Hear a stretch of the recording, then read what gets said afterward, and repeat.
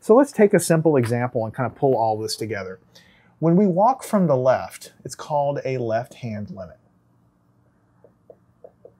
It's very simple to understand. Basically, if it's a left-hand limit, what you say is the limit of f of x is equal to L as x approaches A, but to signify that you're walking from the left, like going this way, you put a little minus sign. It's like a little exponent right above what you're approaching, and you put a little minus sign, and all that means is a mental reminder telling you that as I'm walking toward the value of A to find what the limit is, I'm walking from the left, okay? So this is something I'll kind of circle. That's what that means. All right, now you might guess then that a right-hand limit is very similar. A right-hand limit is very similar.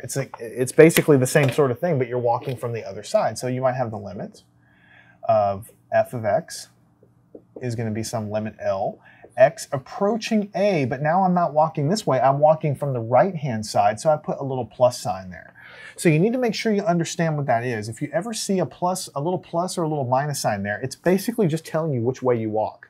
So the way I remember it is if you see a plus sign there, it's on the kind of on the right-hand side walking towards the value that I care about. If you see a negative sign, it's walking from the left. So if you think about like a coordinate system with x being negative this way and positive to the right, if you see a little positive side, you're kind of walking from that way, and if you see a negative sign, you're walking from the opposite direction.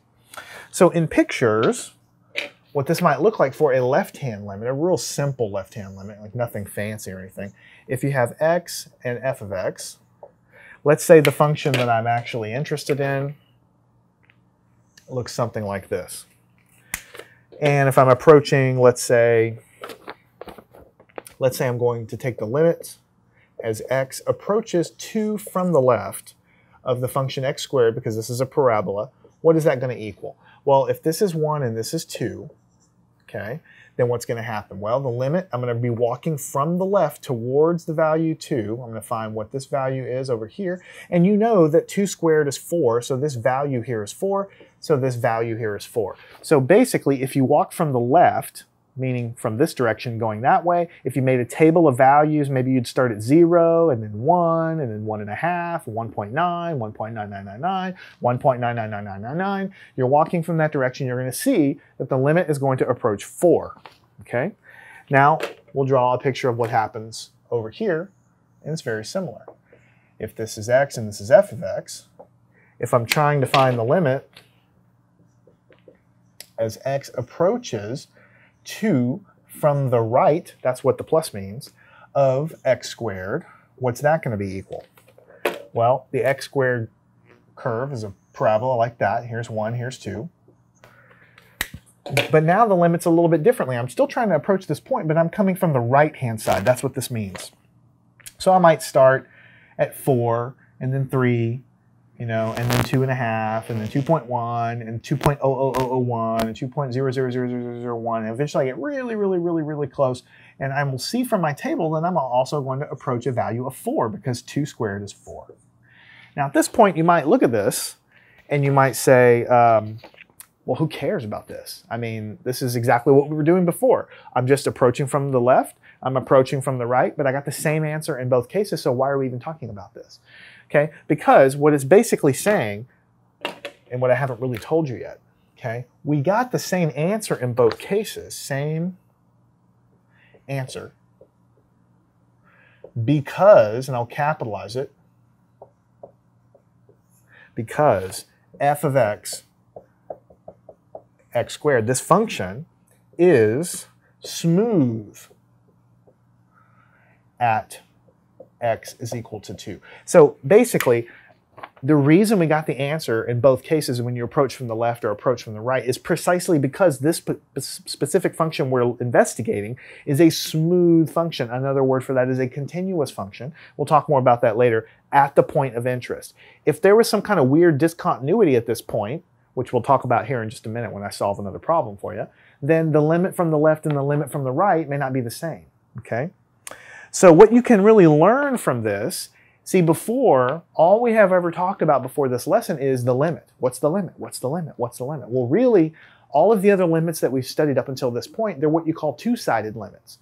That means when you have a limit without a plus or a minus here, it's implied that you can approach from either direction, okay?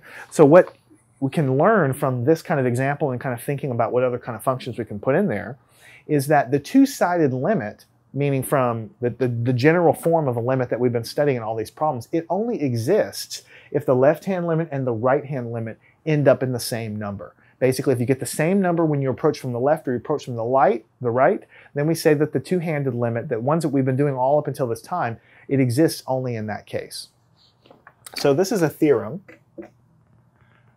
which I will write down. You'll see in your book somewhere. The limit, which we write as x approaching a, no plus, no minus, just approaching a, of f of x exists if and only if the following thing is true. That thing that we have been doing all up until this point, which we now you know is called a two-sided limit, it only exists if the limit as x approaches a from the right of f of x is equal to the limit as x approaches a from the left of f of x. Okay? In other words, if the two sides of these guys approaching from either direction give you the same answer, then, and I should say this is L, okay, some limit L, then the conclusion is that the limit as x approaches a, which we're now calling a two-sided limit of f of x, is also equal to L. Okay, so basically what it's basically telling you, it's just kind of a common sense thing that you can see now that I've drawn the picture, but if I didn't have the picture, you may not have understood what this is trying to tell you. It's a very simple concept. It's basically saying, take an arbitrary function, you want to find the limit at this point. Now you know that all the limits that we've been basically talking about up to this point, we call them two-sided limits. And those limits, they only exist if you approach from the left and you get a number, and if you approach from the right and you get the same number. And if you approach from the left and the right and you meet in the middle and you get the same answer for the limit, then we say that the two-sided limit is just equal to, you know, what you get as if you approach from the left and the right. And that's really what I've been implying this whole time, because when I've been writing the tables, I've been sometimes approaching from the left, sometimes I've been approaching from the right. I didn't want to clutter it all up with telling you about left-hand, right-hand limits, because then you're like, well, what does that matter? Well, the bottom line is most of the functions that we've been studying up until this point, almost all of them have been continuous and smooth at the point of interest. So if you have a smooth function, it's not going to matter if you come from the left or if you come from the right because of that. So this is how you determine if a limit exists at a point. It only exists at a point if you approach from the left and get the same exact answer as if you approach from the right. If you get different answers for these limits, and you'll see an example of that in just a second, then we say the two-sided limit does not exist. All we can then say is the limit from the left is different than the limit from the right. So let me give you an example of a couple of cases. One case, I'll give you an example of when the two-sided limit exists and one when it doesn't exist. So f of x, here's when you start getting into weird piecewise defined functions. So this function is 2x plus 1 when x is less than 2, and x plus 3 when x is greater than 2. So this is what you call a piecewise defined function. What it basically means is that when x is less than 2, this other thing doesn't even exist. The function is this. And when x is greater than 2, only this part of the function is dominant. So there's really like two functions here on the board. So it's kind of like two separate things. One thing is going on in a different region than the other. We call this thing called a piecewise defined function.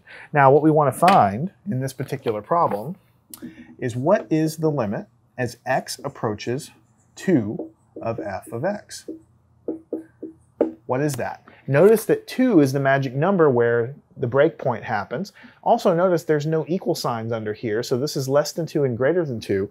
So this function is not even defined at 2. Okay, it's not even defined at x is exactly equal to 2. It's just defined infinitely close to 2 on the, on either side, but it's just not defined exactly at 2.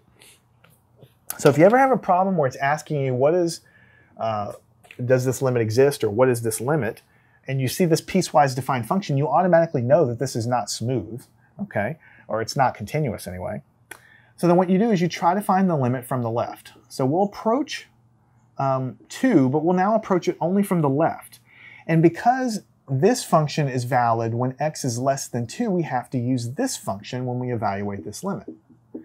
Because we're approaching from values less than 2.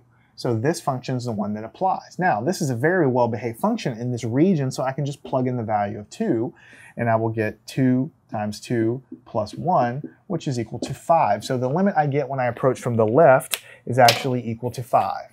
Now what we do is we'll try to approach from the other direction. So we'll take the limit as x approaches 2 from the right-hand side. But now, since we're approaching from values bigger than 2, we have to use the second function because this is the one that's valid there. So x plus 3.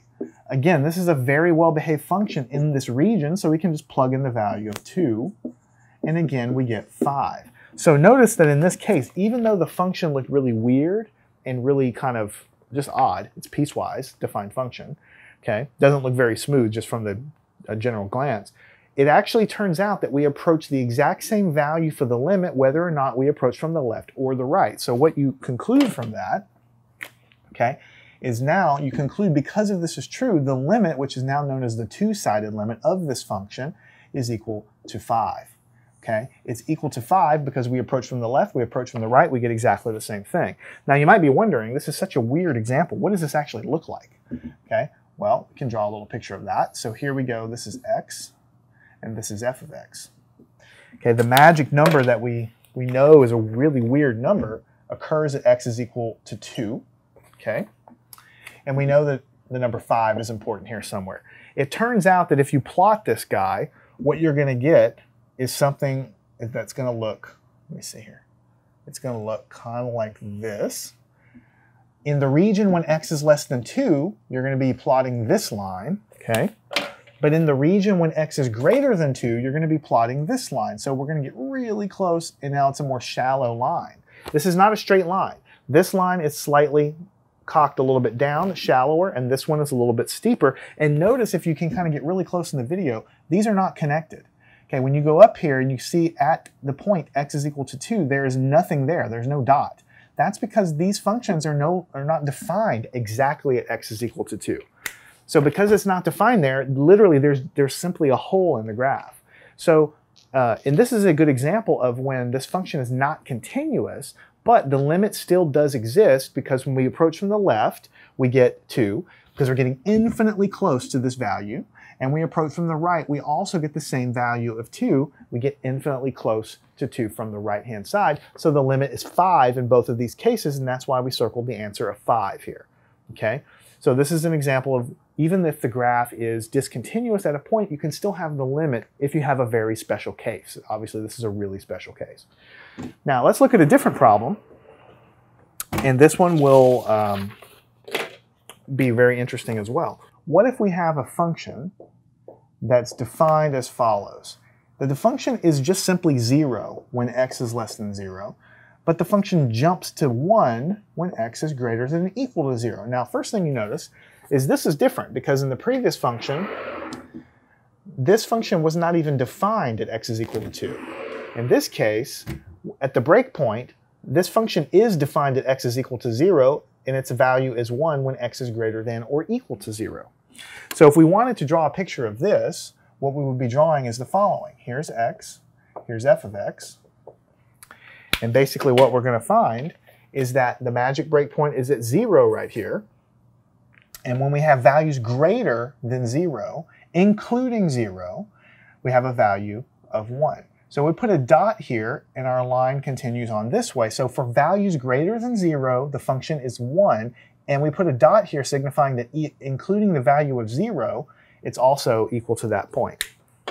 But for values less than 0, but not including 0, okay, so I'll get really close to that, and I'll just kind of come left here with the blue pen, okay, because the value is 0 for all values less than, like that. So every single point along x in the domain is included in here. All values less than 0, that's the blue line. All values greater than or equal to 0 is included in the purple line. So the question is, does the limit as x approach 0 of f of x exist? And if so, what is it? So the way you figure this out is you approach from the left and you approach from the right. So the limit as x approaches 0 from the left of the function, but now we know that when we're approaching from the left, all values of x are less than 0. So basically the function is 0 in that region. And you know from before, the limit of a constant, it's just a flat line, so it's just basically equal to the number. And that's what we get for that. Okay? And then we have, we'll switch colors, approaching from the right, the limit as x approaches 0 from the right-hand side means we're coming from this direction from values of x that are greater than 0. And so the value of the function that we care about there is just 1. And so we take the limit here. Again, it's a constant number. It's just equal to 1. So basically, when we approach this function from the left, we get 0. When we approach it from the right, the limit that we get is 1. So those two are definitely not the same. We approach from the left, we approach from the right, we get totally different answers, but that kind of makes sense. If you walk from the right and get infinitely close, you're going to observe a value of 1. If you walk from the left, you're going to get infinitely close and you're going to observe a value of 0, because this function never ever moves off of 0, no matter how close you get. So you get infinitely close, you still never get up here when you're walking from the left-hand side. So you get different answers. So because you get different answers, what you have learned is that the limit of x approaching 0, which we now know to be called the two-sided limit, does not exist. And this is what you circle on your test. It's just simple as that. You just say it doesn't exist. So basically, either the limit exists or the limit doesn't. What the theorem says is that if you approach from the left and you approach from the right, and you get the same answer, then the limit, the two-sided limit, exists for that function and it's equal to L. If you approach from the left and you approach from the right and you get something other than something that, two answers that don't mesh or don't match, then the limit does not exist. The two-sided limit doesn't exist. We can still say that the limit of this function from the left exists, and we can still say that the limit of this function from the right also exists, but what we can't say is that the two-sided limit exists, because it doesn't.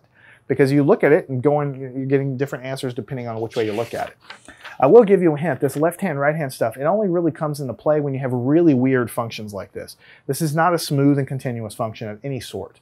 And in nature, a lot of times our functions are smooth and continuous, so you don't run into it too much. But that is the purpose of really understanding left and right-hand limits, is because of this. So make sure you understand what I'm talking about. We're going to work some additional problems and limits here using some of these concepts that we learned. So follow me on to the next section and we'll get some additional practice. Learn anything at mathandscience.com.